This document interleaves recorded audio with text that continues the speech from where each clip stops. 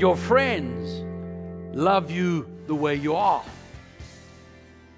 Your mentor loves you too much to leave you the way you are. How many of you want to grow and increase?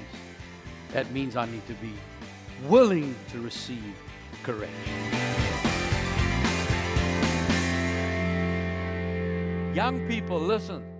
Can all the young people say amen? Amen. I thought I'd get as many amens as there are people in the room. Don't let anybody ever say, oh, that's the foolishness of youth. Oh, that's just young people. They'll learn. That's the ignorance of the youth. No, I don't care how young you are. You open yourself to these things, and you will find that wisdom will bypass even the most educated person amongst us. Amen. The discernment of youth, the ability to see into something and to understand it. And he says here, verse 5, the wise will hear, and increase in learning.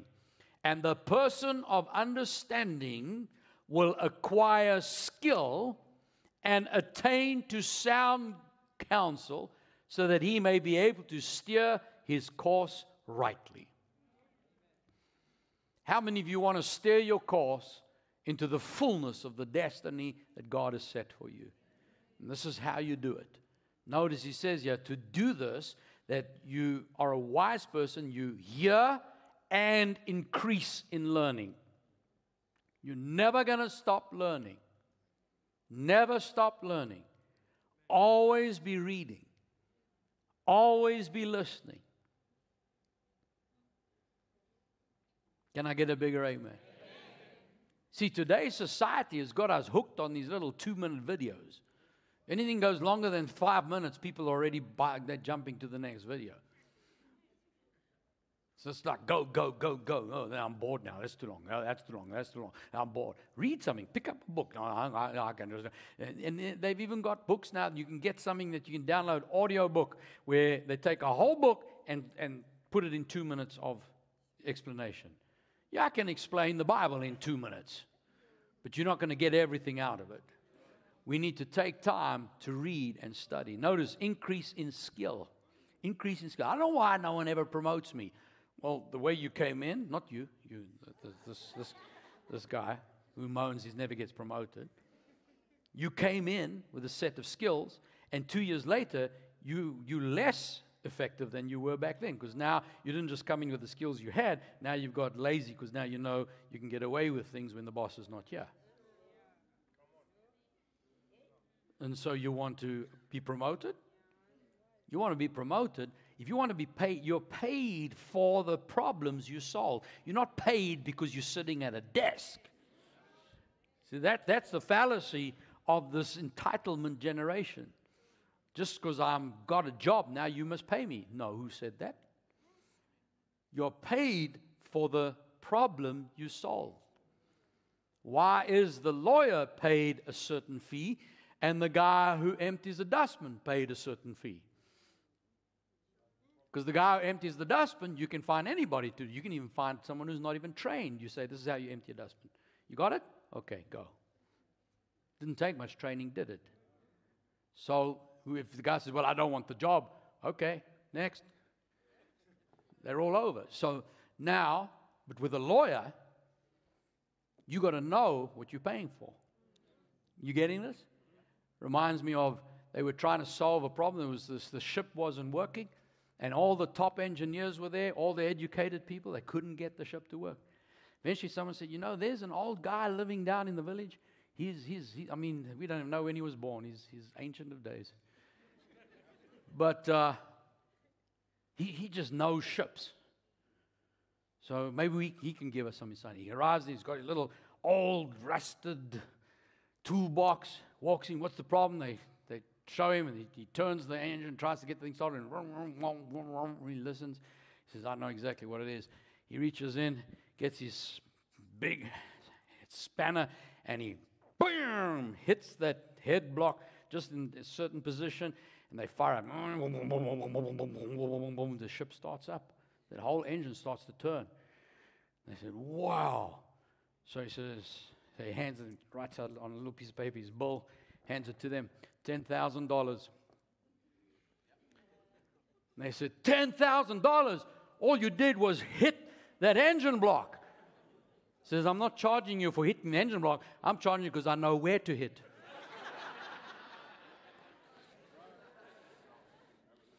You see, that's what we're talking about here. How does he know that? Experience, studying. He knows his skill. He knows his trade. So that's where you demand income. You getting this? You paid for what you know. You paid for the problem you solve. How many of you want to see your salary double? You need to double the problems you've been solving. Come on now.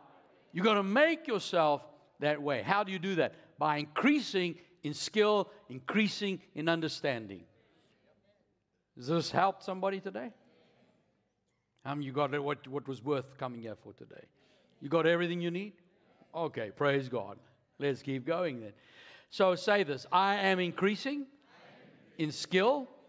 I attain sound counsel. Hallelujah. Look at verse 7. The reverent and the worshipful fear of the Lord is the beginning and the principal and choice part of knowledge.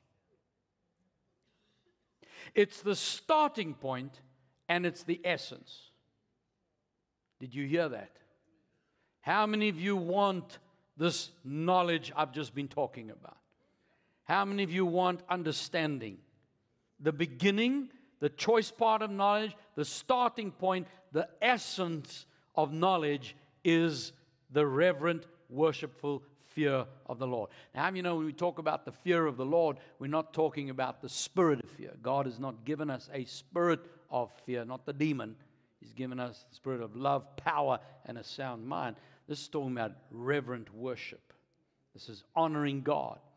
And in honoring God, that is the beginning point of this kind of insight and understanding. And he says here, he finishes off by saying, but fools despise skillful and godly wisdom, instruction, and discipline. Fools despise instruction and discipline. Some people have a hard time when you correct them. They say, you're always correcting me. Well, if you were doing it all right, I wouldn't need to correct you. Hello? How many of you are willing to admit you're perfect? No one? Okay, so somewhere we're going to need correction. Isn't that right? See, here's the thing. Your friends love you the way you are.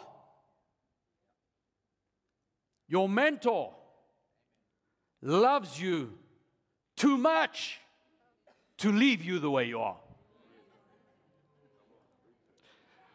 Oh, let me say it again.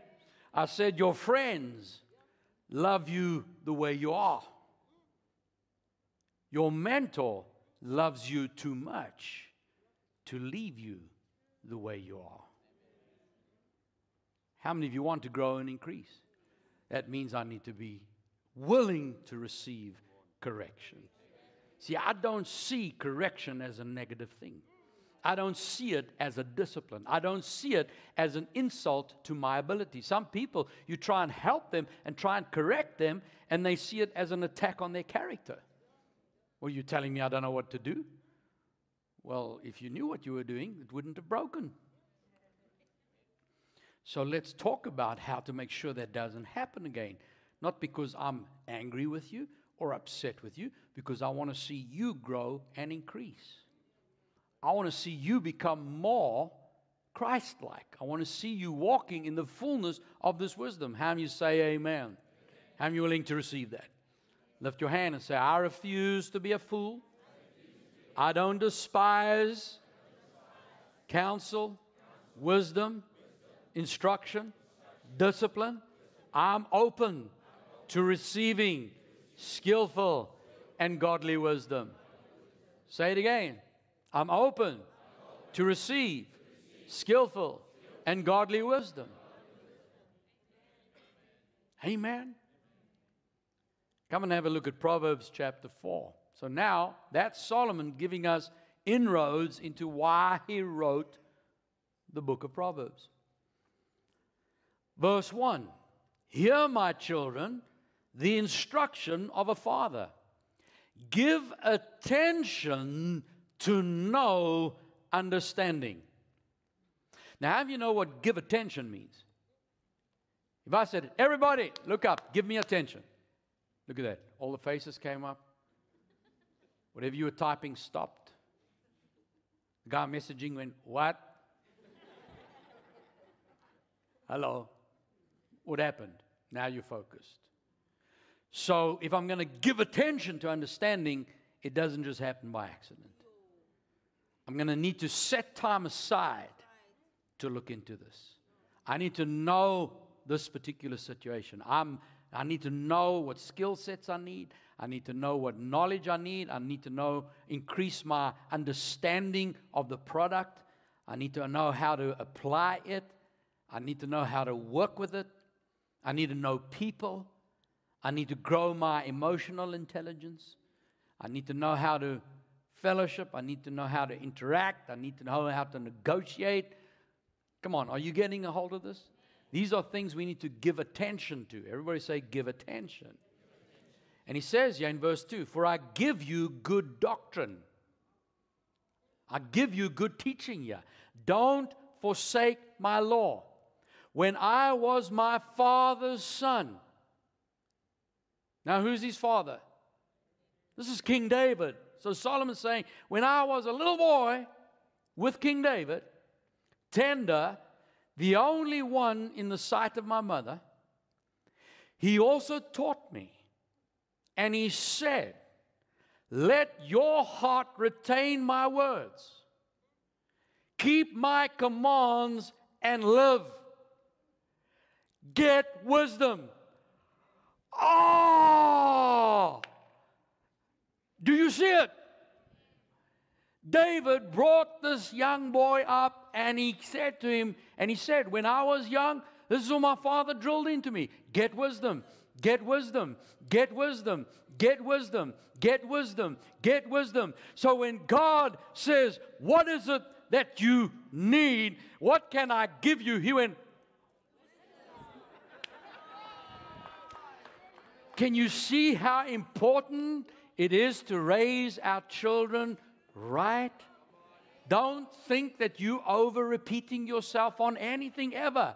Every time a child says, yeah, I know you said that before. And say it again. Say it again. Yeah, no, you're always saying that, Dad. Yeah, let me say it again. Because the day will come up when you have an encounter with God and you meet Him personally as your Lord and Savior, you are positioned, ready for His fullness. Hallelujah. And so David drilled this into young Solomon. He said, get wisdom. Listen to this. In all you're getting, he says, get understanding. Don't forget nor turn away from the words of my mouth. Do not forsake wisdom. She will preserve you. Love wisdom. She will keep you. Wisdom is the principal thing. The principle. What does principle mean? Its root word is prince. Prince means first. First in line. Are you with me? The father's the king. He gives birth to the first son. That's the prince. He's first in line for the throne. Wisdom is the first principal thing. Remember Hosea 4:6? My people are destroyed because they don't have enough money. Oh, is that not what it says? My people are destroyed because they were born the wrong time, or born the wrong color, or born in the wrong school, wrong side of the railway line, for lack of education. My people are destroyed for a lack of knowledge. Lack of knowledge. See, someone says, I have a money problem. No, sir, you don't. No, you don't. No, you don't. Everybody makes enough money to be a millionaire. Well, I don't see that. See, that's the reason you don't see it? No wisdom. Because I can point you to people that have been born into wealthy families and have landed up on poverty row. And people who have been born that struggled, didn't have a dad, every grandmother looked after them. They were poverty-stricken, living in mud, struggling and battling to find food, and yet today they're millionaires, multimillionaires. What was the difference? It wasn't where they started. So it wasn't a money problem. It's a wisdom problem. See, someone doesn't have a drug problem. They have a wisdom problem. See, if you know what, now I may be getting on some people's cases here, but I'm your mentor to help you. See, if you knew what cigarettes are doing to your body, you wouldn't want to smoke it. Okay. I'll move on. Because that's true in every area. I just happen to pick that because there's so much knowledge out there. Hello? But we have to put the knowledge aside and say, I don't care. And that's what destroys us. See, if I understood that put those chemicals in my body through food, it's like one doctor wrote a book. He says, that disease doesn't kill us, we do. So we are the ones that eat in a way that causes disease in our bodies. You getting this? So what we put in, the fuel we put in, your body reacts a certain way. So here's the thing. I don't have a weight problem. It's a wisdom problem. I'm going to come knocking on your door somewhere. See, I want to make sure we get this, because if you can get this, then I can never again moan and complain. I don't understand why this is not working out for me, because there is a solution. All I need to go, because when I saw this, I didn't see that as an insult. When I first heard that from a man of God, I didn't go, excuse me.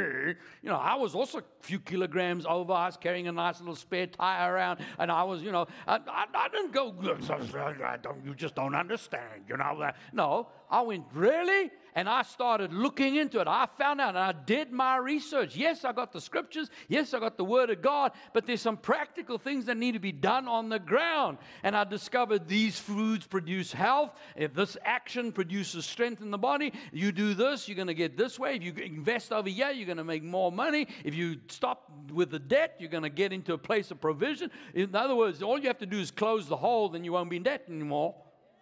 Spend less than you're earning. Hello. The most amazing debt-free advice.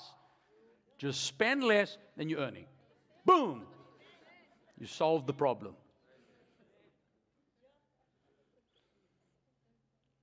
See, we all know that.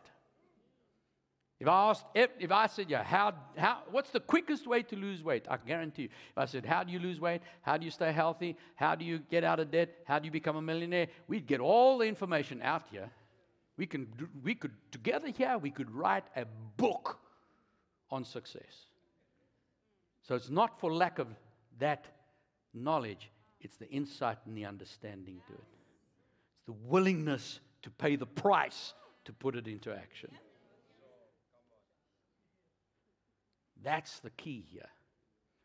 See, wisdom is the principal thing. That's the beginning of your solution.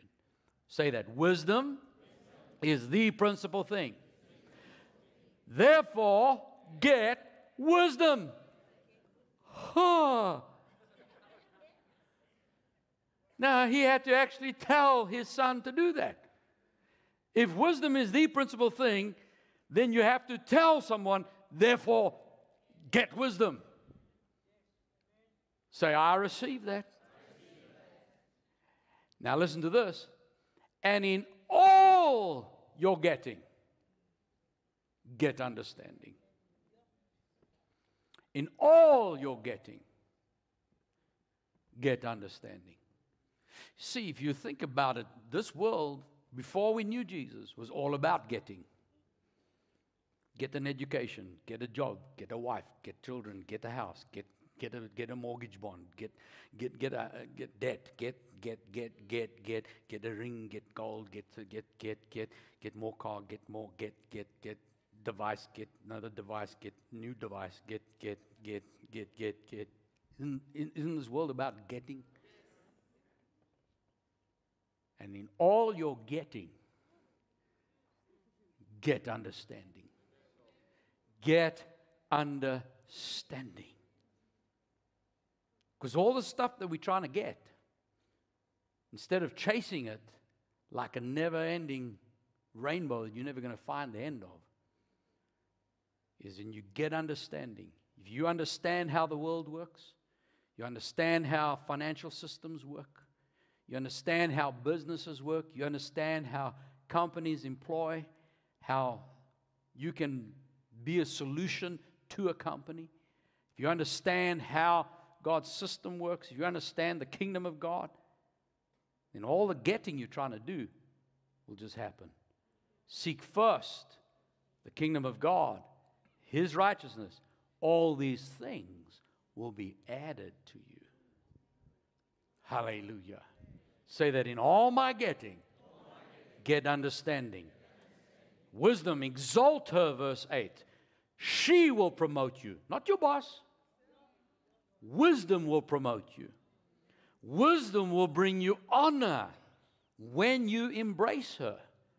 Wisdom will place on your head an ornament of grace, a crown of glory. Wisdom will deliver to you. Now hear, my son, receive my sayings, and the years of your life will be many.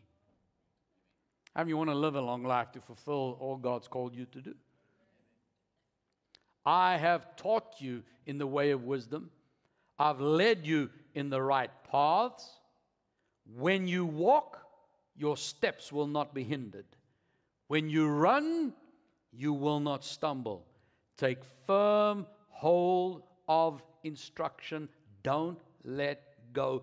Keep her. She is your life. Hallelujah.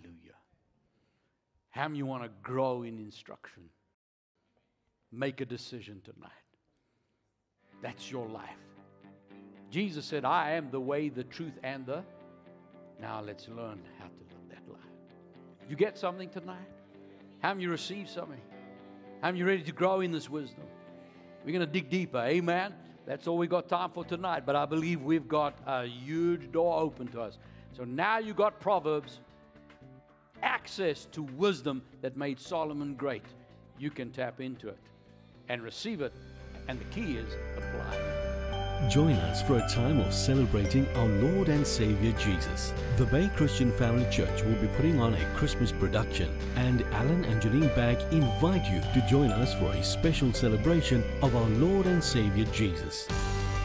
It will be taking place on these dates and at these times at the Bay Christian Family Church, and we encourage you to book your seats to be part of this time of celebrating Jesus. That's our Christmas production taking place at the Bay Christian Family Church on these dates and at these times. For any info and to book your seats, please go to allanbaggministries.org. Join us at the Bay Christian Family Church as we see the new year in the glory and presence of our God. Happy New Year, family! Blessed New Year! We as a ministry will be stepping into our 30 years of ministry and the exciting year and direction He has in mind for us in 2024. This is always one of our most exciting services at this time of the year. Get ready for New Year. Because I'm telling you, the most amazing things are about to take place. So we encourage you to come early to be part of this special service. Come and see in the new year in the glory and presence of our God. That's our New Year's Eve service. taking place at 10 p.m. at the Bay Christian Family Church. For any info, please visit us online at allanbaggministries.org. How many of you desire to see the power of God in your life? You want to see miracles, signs and wonders? As believers, we can all operate in the power of God. There's a demonstration power that God wants to show His presence so that people will be attracted to know who this God is. In this series, Allan Bagg shares how relationship comes before power. You will see power because of your relationship. In this series, you will learn that relationship with the Father enables Jesus to fulfill His purpose. I believe we need to renew our mind. Through relationship comes power, and that power is for a purpose. Visit us online or make use of any of these details, but get hold of your series, Deepen Your Relationship with the Father, and discover the key to seeing God's power working through your life. Jesus operated in power because of relationship with the Father. How amazing is that? Now that is just one of the things that you could learn from this series. I really want to encourage you to get a hold of a copy of these. You can contact us at the details below and get your hands on a copy and watch your relationship with Jesus deepen even further. Now my friend, to experience the full power of God, it begins with a relationship with Jesus. And if you have not yet accepted Jesus as your Lord and Savior, I'd like to give you the opportunity to do that right now. So let's pray this together. Dear Heavenly Father, thank you for sending your Son Jesus. I believe He died and rose again. Jesus, I ask you to come into my heart. Be my Lord and Savior. Thank you, Jesus. Amen. Amen. And congratulations, my friend. We are so excited that you have made this decision. If this was your first time making this decision, please won't you contact us at the details below. There's a free gift that Dad would like to get into your hands. There are a few tools to help you build your faith and encourage your new relationship with Jesus. So just contact us at the details below and we'll get that to you right away. Well, family, that's all we have time for today. I want to encourage you to join us again tomorrow so that we can continue learning about our relationship with God. This is Brittany, reminding you that Jesus is Lord. Life is a choice. Choose life.